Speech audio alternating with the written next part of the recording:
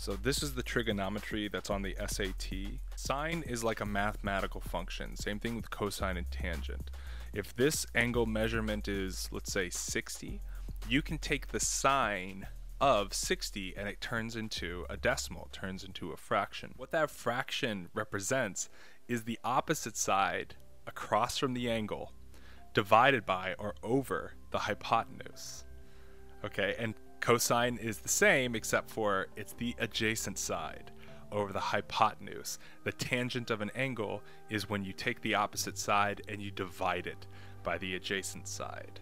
Really what this is just a way to describe the side lengths of a right triangle. Like, even if the angle moves, we can learn a lot from the right triangle just by knowing what the sine, cosine, and tangent of an angle is. Imagine if they took this away here, and they said that the cosine of theta, this angle up in here, is 4/5. We know that the cosine is the adjacent side over the hypotenuse, and our hypotenuse is 10. Whenever they give us the sine, cosine, and tangent, they're going to give it to us in a reduced form. So this 10 got reduced to a 5, so we know we can multiply it by 2 to get the side length. We can multiply this 4 by 2, and of course we're going to get the side length. So rather than just giving you the side lengths, they sometimes give you the sine, cosine, or tangent of an angle and expect you to be able to fill out or figure out what that means for your diagram. There's one extra thing that you should be aware of, and a way that they try to kind of hide this information. So let's head into that. Okay, so the first thing we need to think about is our relationship between the two angles in a triangle that aren't this right angle here. All three angles of a triangle add up to 180 degrees, and this guy right here is 90. So that means what's left for these two is 90 as well. A plus B equals 90. These two statements are also true as well. A equals 90 minus B. So if you're in a problem and you see a 90 minus B, they're really just saying angle A, okay? So keep that in mind as we go into these examples. Like, for example, check this. Cosine of A equals the sine of B. It's because, just ignore this for a minute. The cosine of A is the adjacent over the hypotenuse. The sine of B is this opposite over hypotenuse. If the cosine of one angle equals the sine of a completely different angle, then we know those two angles add up to 90. So whenever you see this, what they're trying to communicate to you is that A plus B equals 90. They don't want to say it outright. This is how they're communicating that idea to you. Okay? Another way they communicate it, and this is this right here. The sine of A equals the cosine of 90 minus A. 90 minus A is B, right? So when we're dealing with two angles in a right triangle, if they say 90 minus A, that's the same thing as them saying B. And we know if the cosine of one angle equals the sine of another angle, then A plus B equals 90, okay? This, what you just learned, is about 90% of what you need to know for trig on the SAT. Could we talk about unit circles? Yeah, we could. Could we talk about graphing sine, cosine, and tangent? Yeah, we probably could. The probability of those problems being on your test are pretty low. So if you're interested in those types of things, definitely come by the live stream and ask. But this is it. This is all you need to know. This page, the previous page, you don't need to know much else. And so here are some problems that you guys can try to test your skills, and you can put your answers in the poll, and that helps me a lot. All right, good luck. I send you forth on your trigonometry. Go forth.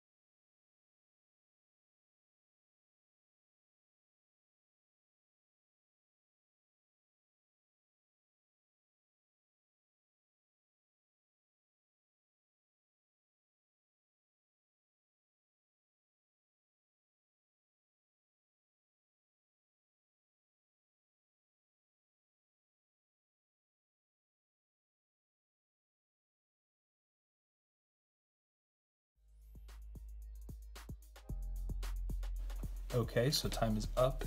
Here is number 2.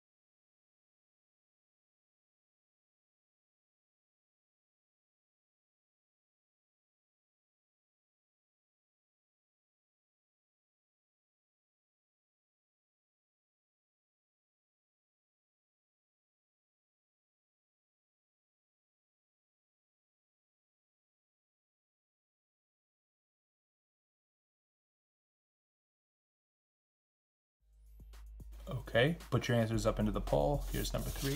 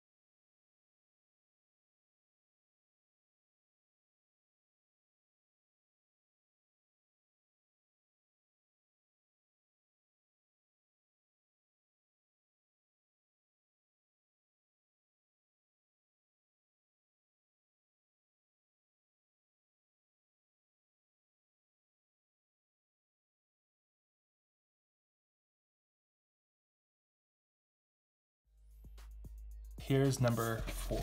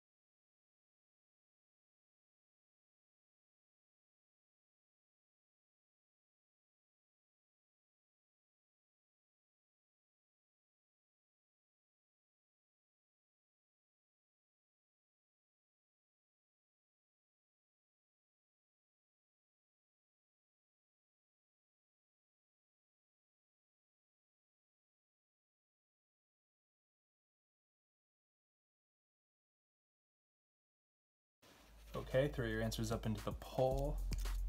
Number 5.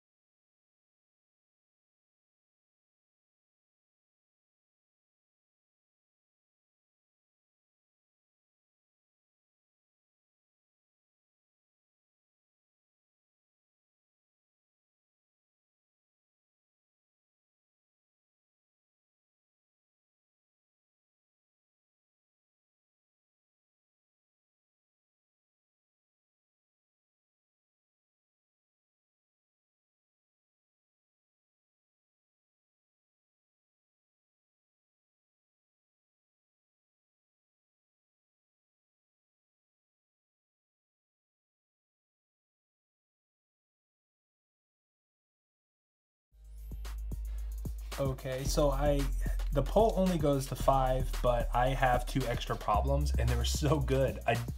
I wanted to do them anyways, so here is number 6. I know there's no room in the poll, but give it a shot.